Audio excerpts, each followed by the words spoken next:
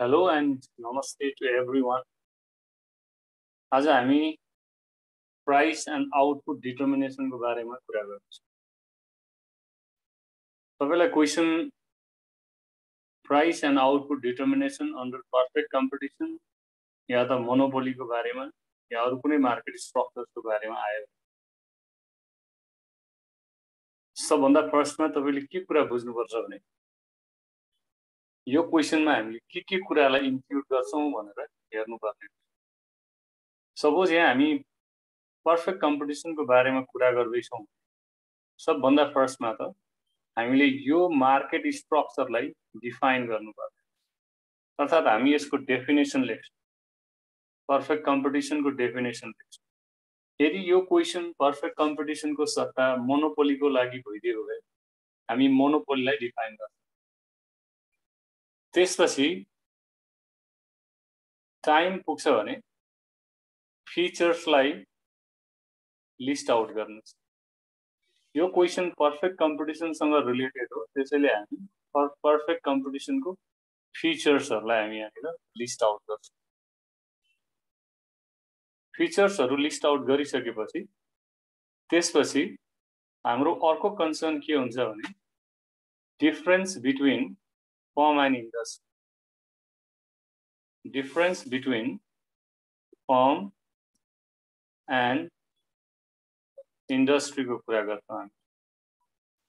Perfect कम्पिटिसनमा form र इन्डस्ट्रीको बीचमा डिफरेन्स हुन्छ, तर मोनोपोलीमा त्यो डिफरेन्स हुँदैन। त्यसको बारेमा हामी कुरा गर्छौं। त्यसपछि फोर्थ नम्बरमा हामी प्राइस कसले डिसाइड गर्छ र आउटपुट कसले डिसाइड गर्छ भन्ने कुराको बारेमा डिस्कस गर्छौं। प्राइस कसले सेट गर्छ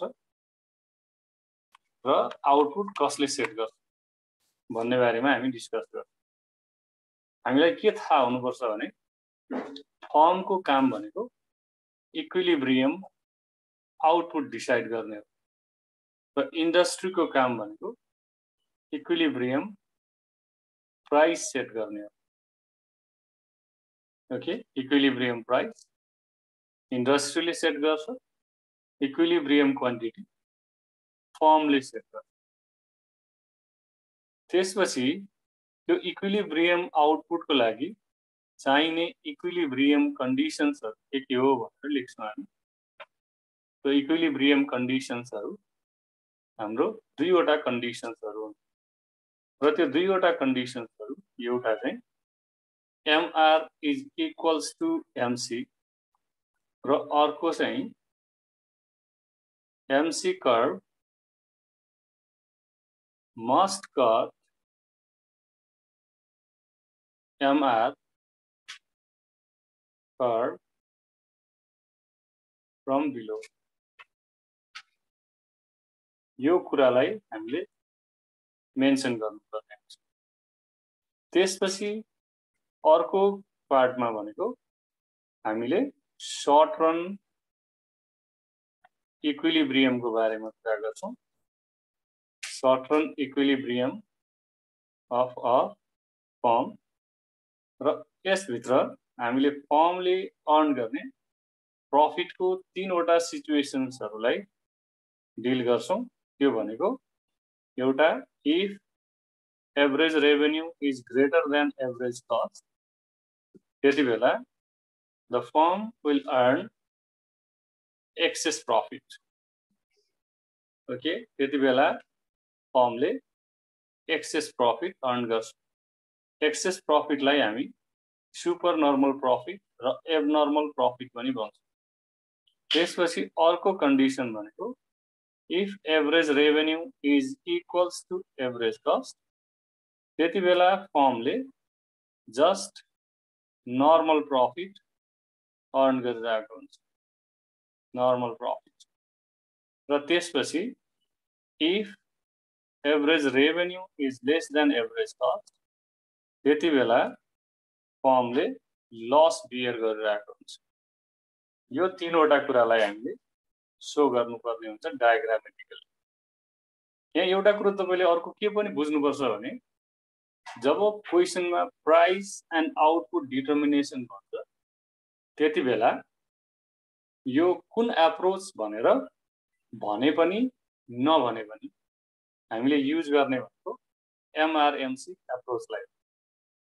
ओके, क्वेसनमा एमआरएमसी एप्रोच भने पनि नभने पनि हामीले युज गर्ने एप्रोच भनेको एमआरएमसी एप्रोच।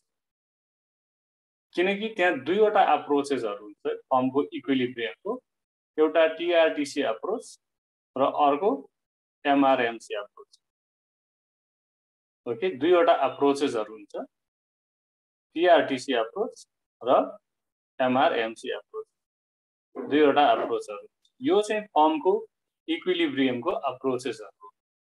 तर टीआरटीसी एप्रोचमा प्राइस एन्ड आउटपुट डिटर्मिनेसन गर्दाखेरि प्राइस क्लियरली नदेखिने भएको कारणले गर्दा, त्यो इम्प्लिसिट हुने भएको कारणले गर्दा हामी एमआरएमसी एप्रोचलाई युज गर्छौं। त्यसैले यदि क्वेसनमा प्राइस एन्ड आउटपुट डिटर्मिनेसन भनिरहेछ भने त्यति बेला तपाईले युज गर्ने एप्रोच भनेको एमआरएमसी एप्रोच हो। तपाईले युज गर्ने एप्रोच चाहिँ एमआरएमसी एप्रोच, अर्को एप्रोच होइन। त्यसैले एमआरएमसी एप्रोचबाट जानुपर्ने हुन्छ। र क्वेसनमा सर्ट रन मात्रै भनेको छ भने यसको फिगर बनाएर, फिगरको यो जुन 5 नम्बरमा छ हामी यो तीनवटाको लागि फिगर बनाएर यसको एक्सप्लेन गरेपछि सिद्धिन्छ। तर यदि क्वेसनमा केही पनि भनेको छैन भने त्यति बेला अर्को पार्ट पनि हामीले हेर्नुपर्ने हुन्छ र त्यो चाहिँ के हो त भन्दा long run equilibrium of a firm. Okay, long run equilibrium of a firm, यो कुराहरुलाई हामीले हेर्नुपर्छ। Long run equilibrium of a फर्मको diagrammatic representation पनि चाहिन्छ। पर्फेक्ट कम्पिटिसनमा लङ रनमा एउटा मात्रै सिचुएसन हुन्छ, त्यो भनेको नर्मल प्रफिट मात्रै हो। तर मोनोपोलीमा लङ रनमा फर्मले सुपर नर्मल प्रफिट अर्न गरिरहेको हुन्छ, अर्थात् अर्को वर्ड्समा भन्यो भने एक्सेस प्रफिट अर्न गरिरहेको हुन्छ फर्मले। त्यसैले कुन मार्केट स्ट्रक्चर हो भन्ने कुरा इम्पोर्टेन्ट। हामी यसलाई कसरी लेख्छौं भन्ने कुरा चाहिँ यो भन्दा पछिल्लो भिडियोमा पर्फेक्ट कम्पिटिसनको आन्सर कसरी लेख्ने त्यसको लागि एउटा छुट्टै भिडियो, र यदि यहाँ पर्फेक्ट कम्पिटिसनको सट्टा मोनोपोली भनेको भए के गर्नु पर्थ्यो भनेर अर्को छुट्टै भिडियो हामी त्यसमा हेर्छौं।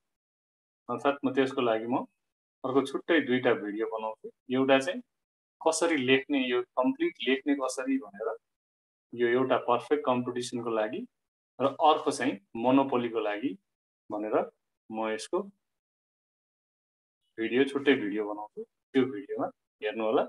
भिडियोको डिस्क्रिप्सन अर्थात् भिडियोको लिंक मैले डिस्क्रिप्सन बक्समा राखिदिन्छु, त्यहाँबाट तपाईले हेर्न सक्नुहुन्छ। हस् त, आजको लागि यति मात्र।